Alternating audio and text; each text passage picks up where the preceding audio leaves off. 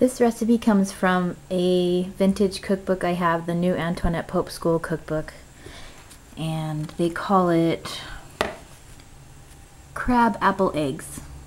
I don't know if you can read that, but if you have the book, it's on page 41. First, I'll quickly show you how to boil the eggs for optimum taste and appearance.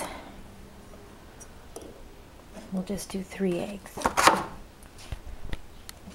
Put the cold eggs in your pot and then cover them with water from your sink.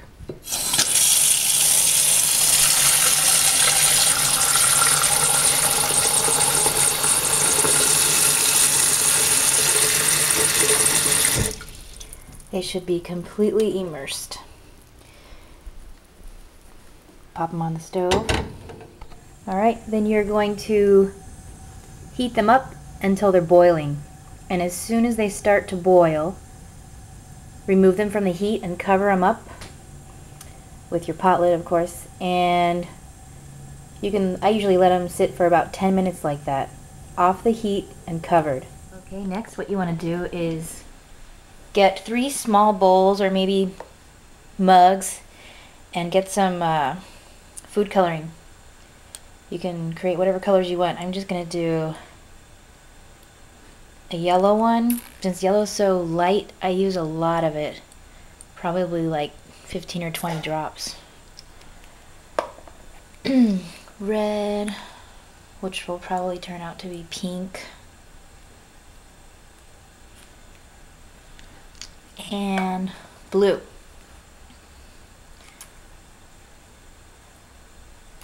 There we go. And my eggs are still not boiling, so we're just going to wait a little while longer. Eggs are boiling, so now I'm going to cover and turn off the heat. And move them over here. And now we'll wait like 10 minutes. Okay, it's been 10 minutes, so next we have to move quickly. Get rid of this hot water and put some cold water on them. A colander when I'm pouring the hot water out. Let's see if you can see this. Just like that, so the eggs don't fall out. I've already done it though, so now I'm going to put the cold water. Okay, the eggs have to be as hot as you can handle them to complete the look, so they can retain the shape that you want them to have. Okay, after you peel an egg, you're gonna squash it like this. Put your thumb on top and your index finger on the bottom and apply a lot of pressure without cracking it. If you've overcooked the egg, you'll know because the impressions won't last. And if you've undercooked the egg, when you're squishing it like this between your fingers, it will crack easily. So far, oh, there's a crack right there. I hope these turned out okay. The book says to hold them like this for half a minute. Last time I did this, it took a little longer than half a minute though. Let's see, how does that look? That's a good shape. Now I'm going to plop it in the yellow food coloring right there. So it'll turn into a little lemon looking thing. And now I'm going to peel the other ones. So all 3 of my eggs are coloring, and here is my one major casualty.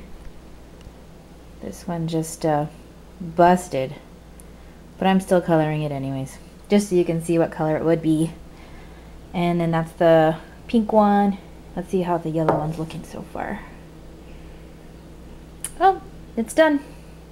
Let me go get another paper towel to put that on. Next step is not in the recipe, in the book, but I added it because it helps the crabapple egg stand up on its own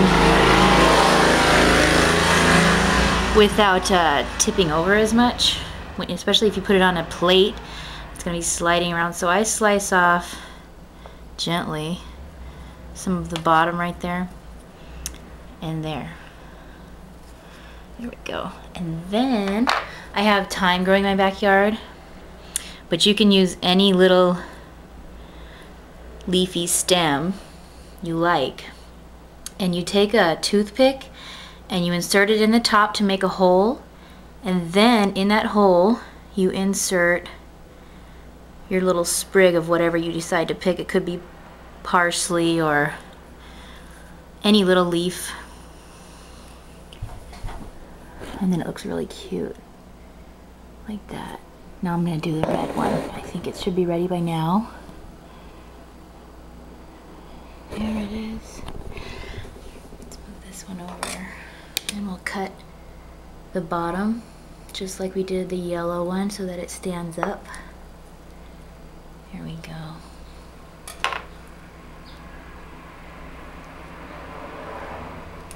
And stick the sprig in there. There.